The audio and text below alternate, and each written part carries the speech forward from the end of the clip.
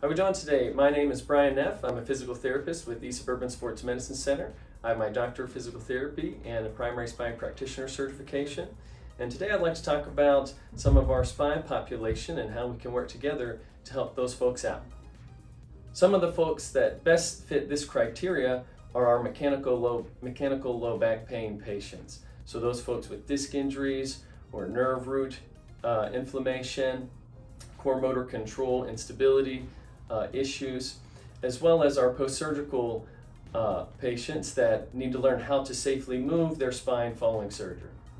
So with our spine population, we found in the last several years of research different components of how to incorporate end range loading exam and psychosocial factors, assess for a nerve component, assess for core motor control and stability, and how to incorporate those together into treatment.